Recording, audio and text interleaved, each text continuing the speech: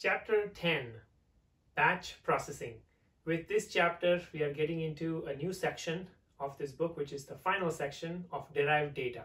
So far, we have looked at data stores and data systems that are single source of truth, the source of truth data systems. Now we're going to look at data systems that are derived from those single source of data truth systems. And we're going to look at how index are built. We'll look at how analytics systems actually work, and what are some of the examples that we have today in the Hadoop ecosystem. So let's look into it. To understand batch data processing, I would say that this entire industry of batch data processing is inspired by Unix. So let's take an example to understand why that's the case. Let's say you have an access log that you have on your website, and you want to find out which file was the most requested in a given day, right? Or which file was the most requested for this entire month, right? That could be a specific HTML, specific CSS, or whatever that is. You want to find out what is the most in-demand file that your server is serving. If you had one machine, you could easily do this batch data processing job using a simple Unix command. And that's why I feel we will learn how using this simple command you can do this inside. But at the same time, this entire MapReduce, and you're going to learn a lot more about various systems, they're all inspired through this simple Unix command. So let's look at how we would write that script, right? So what you would do is you would first look at this script and you find out, oh, this is actually split by spaces. You can split this by spaces, right? So if you want to find out the file name, right, then you would find out that it is number 1, then there's a space, dash, space. So the typical format is the IP address, dash, and then the user ID, and then the date. And then there's the HTTP command, get, post, put, and then there's the file name, and then there's the HTTP protocol. There's the HTTP server response code, there's the file size, and then the referral, and then the user agent, right, which is the browser ID reference. So this is a typical one line of your record. And you want to find out how many times you have a specific file being requested, right? So in this case, file name, unique file name is at the 6th position. So if you look at this, 1, 2, 3, 4, 5, and 6, right? So there are 6 spaces in between. There are 5 spaces in between. And so you can get this file name by simply writing this command, cat, the name of the file, and then pipe it with an awk awk, and then print the 6th variable. 0th variable will have this entire field, 1st, 2nd, 3rd, 4th, 5th. So then it'll start printing and extracting. It's filtering out all the file names, right? That's what this command is doing. And then you pipe that to the sort function, which basically then gets all of those file names sorted by that file name. So if you had, let's say, 100 references of one, then they all get together into one sorted function, right? So then it sorts them, and then you pipe that by unique minus c, right? And so now you start minus c, the counter. You're saying now count each one of the unique ones. So if you have 10 references of 1.css, then it will have a count. This output would be 10 and then 1.css, space 1.css.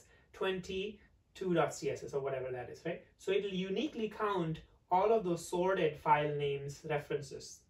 Once having done that, you can pipe that to say, hey, sort in the reverse order and on the number field, which is the first field. And so then it'll start to sort. Typically, if you don't write -r, it'll sort through ascending order, but you want to get the largest number of files requested, number of files that are requested for the maximum number of time, right? So then you do sort. You pipe that by sort, and then you get the reverse order of how many times a given file was requested. And then you say, hey, just give me the first 5 of them, right? Because you're only interested in one, but let's say you just said, give me first 5. So head minus n total number of records that I want from the sorted order is 5. So take a look what happened. With this, you can very quickly get the insight you want. If you had one machine with one log, one big log, then you can do this very efficiently. You'll be surprised how efficient this sort is within Unix. And it uses the power of multiple CPUs. It parallelizes that. It has overflow into disks that it can do. It doesn't have to remain in memory. So all of these functions, right, that are piped are unique in themselves. They do specific things, but they do them really well.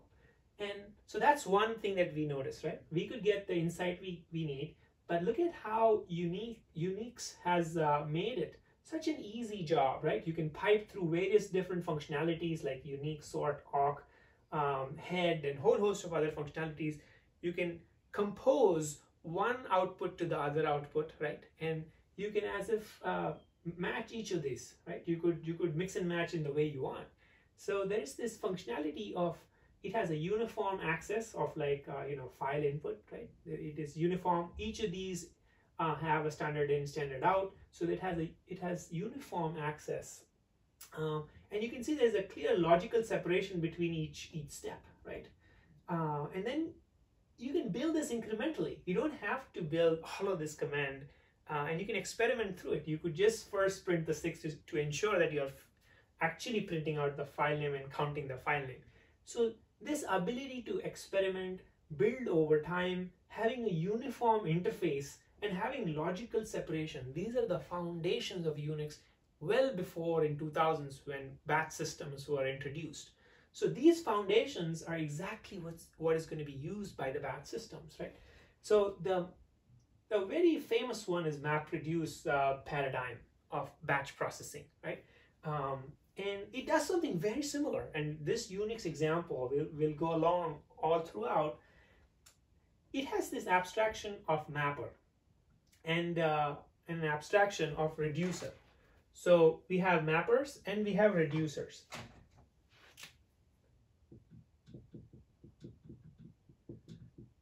So think about mappers as just filters. It's basically filtering out. You saw here, it was filtering out only the field that you needed, right? So mappers are basically, let's say you wanted to do the exact same thing in MapReduce, right? You wanted to count how many times, which was the top 5, let's say, files that were requested, right? So the way you would do this in MapReduce is you would first have a filtering logic, which is what the mappers does. You would break down this file. Let's say this file is across multiple machines, because in this case it was one machine that was doing Unix processing for that. But now let's say you have multiple logs across multiple machines and you have thousands of machines, right? So how would you do that? That's where you need a concept of MapReduce or something along those lines, which can work across machines, right? So then what you would do is you would have a mapper that basically filters out what you need, right? Once you have that filtered, you would create a set of tuples, which basically you choose the right key for this. If you choose the right key, then you can have an output which is keyed off of that. The output, basically you can think about this as filtering step. It filters out what it needs, and then the reducing step is basically it aggregates what it needs, right? So here if you see it's counting, right? In unique it's counting, and it's then sorting, and then it's returning the top 5. Same thing. Think about this as the filter step, and this as where it will sort and also do the count and then give you the final output. So let's look at this example, right? So mapper and reducers are abstractions which enable you to work in this distributed file system, right? And this entire system is this Hadoop ecosystem. But think about that abstraction, which can allow you to have a filter step and then gives you capability of reducing step, which is basically summarizing. So filtering and summarizing, that's mapper and reducer, right? So filtering, summarizing. So let's look at how that would happen with let's say you had thousands of these log entries, right? And now let's say we only have 2 files, right? 1.css and 2.css. So in the first machine, it decides to go through 1.css and 2.css, and then it is mapper M1. So let's call this M1. And so what it will produce is, after reading every line, it will produce a tuple that says, I am mapper M1, and I saw an instance of 1.css. So it creates this tuple output, right? And then when it goes to the second line, it says, oh, I am mapper M1, I see 2.css, and goes on and on and on. So it creates this output, which is basically a filtering step. That's what the mapper does. So this is M1, which is right here. And this output is what it materializes and stores it. So it just stores M1, R1, M1, R2, M1, R3, are basically the keys. In this case, the key for us is the file names, right? So that is what the mapper does. It keys off the right things that it's interested in. So in this case, it creates this output, and the same M2 will go through its log files and it will create M2, 2.css, M2, 2.css, M2, 1.css, and so on and so forth. So now M1 and M2 creates this mapper output. Now what happens? If you see these arrows, the reducers, there's a coordinator that knows that, hey, this reducer is only responsible for R1 key, and this reducer is only responsible for R2 key. So what happens is all of those, so in this example, let's say this reducer is only responsible for 1.css counting, and this reducer is only responsible for 2.css counting. So all of those output that had 2.css in it, all of those tuples, so the first step of the mapper is to filter, but also it sorts them. So it knows exactly what keys are where. And so once those keys are sorted, it's moved to the reducer. It's literally moved from the file system of this machine to this other reducer's file system, where all of those 1.css records across multiple machines that are sorted are moved to the reducer. Once the reducer gets it, now it has a complete view of all references of 1.css. It sees, oh, 1.css existed in mapper 1. It also existed in mapper 2. Pardon me, this is wrong. So this is mapper 2. And so then it knows that it only has 2 instances. So what it does, it counts and then it prints out 1.css 2 instances. Similarly, mapper 2 realizes, oh, 1.css, 2.css was also in mapper 1. 2.css came also again from mapper 1. 2.css came from mapper 2. And 2.css also came from mapper 2. And it realizes that there are 4 such tuples. So then it outputs 2.css was seen 4 times, 1.css was seen 2 times. So you might be wondering, this is such a simple step, right? Why would you go through this entire abstraction of mapper and reducer and doing this, right? But you get the gist of this, right? Mapper is basically filtering. Once it's filtered and sorted, it's moved to the right reducers where it's actually aggregated and summarized. That's what MapReduce is in totality. And so the reason why we do this is this abstraction of a mapper and a reducer gives you a very powerful abstraction to do whatever you want in terms of how you create these tuples. Remember, databases also provide UDF functionalities, user-defined functions, but they're not that integrated well. They don't have dependency management integrations correctly sorted out, and a whole host of other issues in which you can't really run any piece of code that you want. But MapReduce actually provides you that capability. You could be doing some sort of regression here, and you could be doing image processing. You could be calling some other network call to doing some more data fetch of, like, you know, converting this file name into something unique that you need from the file. Maybe it was, so you could do a lot of complex logic into your mapper and a lot more complex logic also in your reducer. So that abstraction on being able to work on this data field and run arbitrary code, that is what MapReduce provided, right? And not just that, but also it provided the capability where you could do this across machines in a very fault-tolerant way. One little thing I learned from this book was this paradigm of MapReduce was put in Google for one main reason. They had a 5% preemption rate, which is way higher than hardware fault tolerance that you need, right? Hardwares don't really, fail this much. But this was built for high fault tolerance when a machine or a job could be preempted, meaning if it was working on something, it could be said, hey, stop, and then some other machine has to do the work, or the machine fails through, or whatever. But Google, when they first introduced this concept of MapReduce, in a very famous paper around 2000-ish, 2004, their main design principle was very high preemption rates, and that's 5%, and hardware is less than 1% if you look at the amount of time the hardware fails. And the reason is they use commodity hardware, and they have jobs that could have higher priority because they can get paid more. And so when those higher priority jobs come in, those lower priority batch data processing jobs that don't have a strict SLA have to be preempted out. So when that happens, they started noticing that if they wanted to use the capacity of all the machines, but at the same time optimize for higher priority jobs, which are coming from, let's say, a high build customer, then they would want to support them with a higher SLA, but at the same time still use the entire system. So then what they did was they wanted those jobs to be killed at a much higher rate, and still the processing should happen, albeit very slowly. So that was one of the drawbacks, but also this paradigm opened up this entire Hadoop ecosystem, which we'll get into later. And it gave us massive parallelization of data processing, right? Tens of thousands of machines now can do this batch data processing over petabytes of data today. So scale is something that they have figured out. Even the data storage is now very flexible, right? The data that is stored in HDFS through this system is very flexible in terms of what you can store, which was not the case for the MPPs, massively parallel processing systems, which Teradata and other systems provided. So this introduced many important things. The number one was high scale of data processing, high fault tolerance, right? And it was something that was validated to scale across large scale, right? So we went through fault tolerance, and yeah, so there are this one other concept that I forgot to talk about, which is the hash function or the join function, right? How do you do the join? How do you do, what algorithm would you use, right?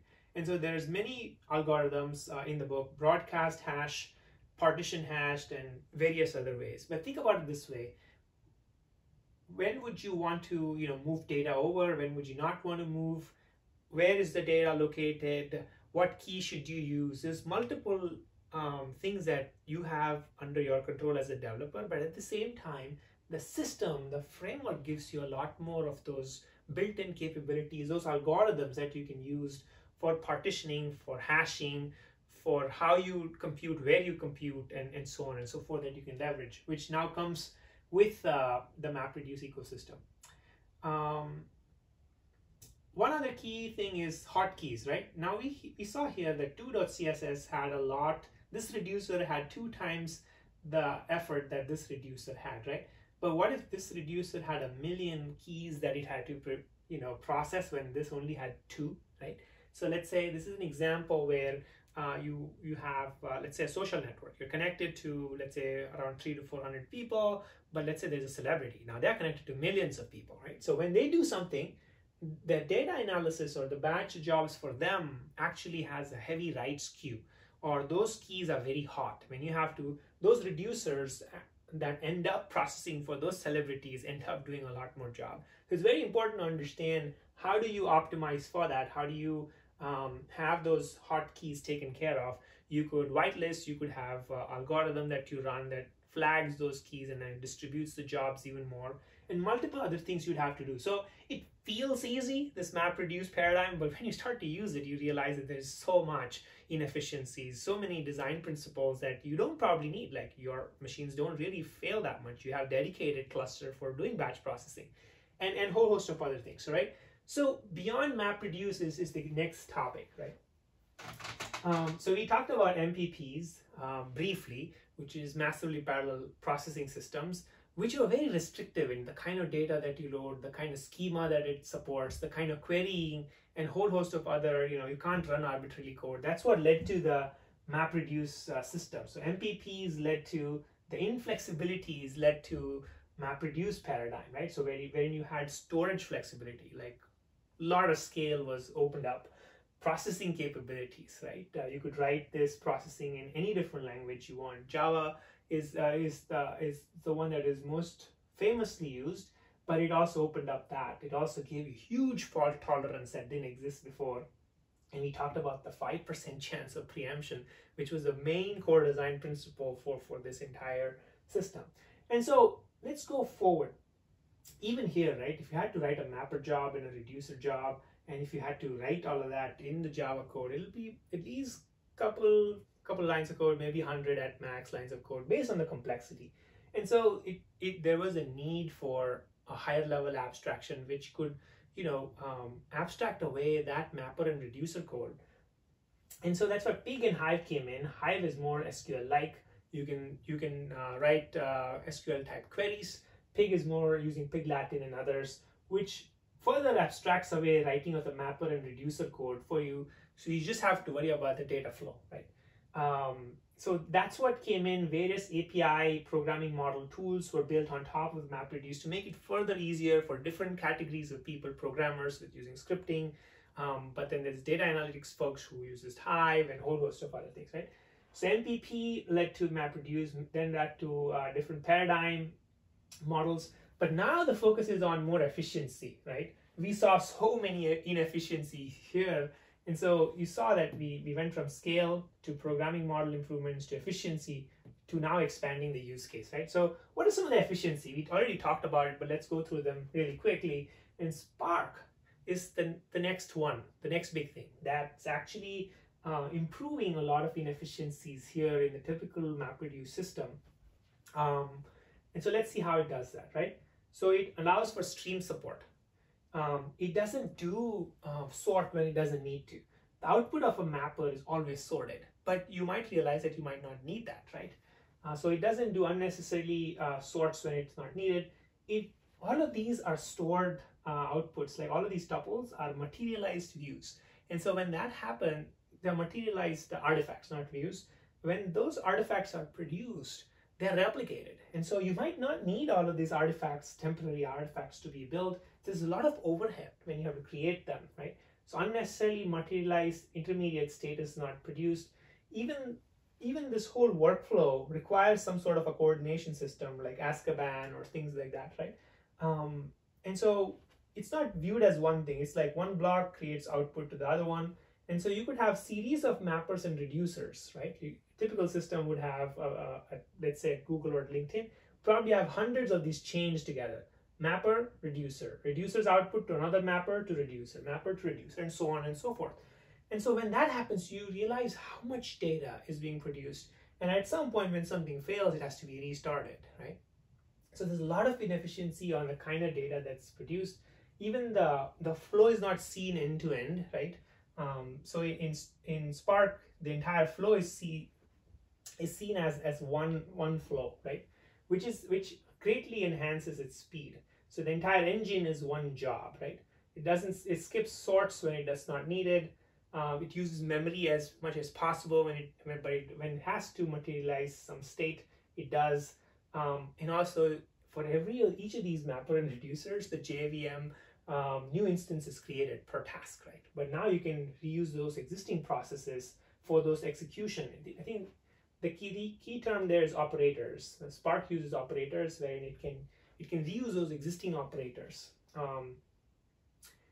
And it uses, RDDs, resilient distributed data sets. Basically, this data set is needed when it has to recompute. Let's say something fails. Here it is easy. You create a file output, and if it's fully created, that means it passed. If it doesn't, then if it's partially created, you discard it.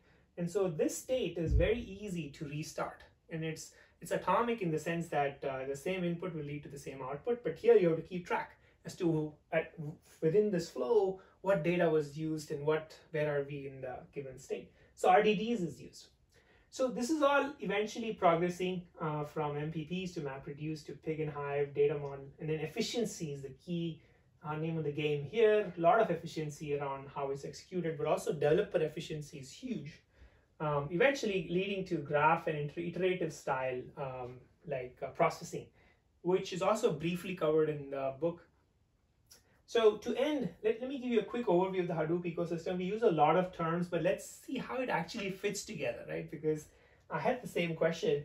So HDFS is the underlying layer, which is the file storage system. On top is the cluster resource management, which is Yarn. And then there's data processing, which is MapReduce, which we saw. So this entire system is the Hadoop ecosystem, right? And then this entire system runs on top, which is the Hive SQL-like processing, Pig script-like processing, and then there's Mahout and others which are used for data analytics folks and others, various mathematical operations that you can run on top of your jobs. Then there's hbase, which is a column store that runs on top of HDFS. Spark, which also uses some parts of MapReduce and others, but also leverages HDFS, Azkaban for workflow management, and Zookeeper for coordination, which we talked about in the last few videos, right? So all of this is the Hadoop ecosystem, and these are all open source software which come together and sit on top of each other to actually build for such massively parallel batch processing system. So this was quite insightful in the sense that the system is evolving. It has grounds in terms of Unix as the key inspiration, which was pretty interesting in this chapter as to how Unix inspired a lot of this batch processing. We looked at an example of MapReduce. We looked at how it evolved and a quick overview on the Hadoop ecosystem. So in the next video, we will learn about streams.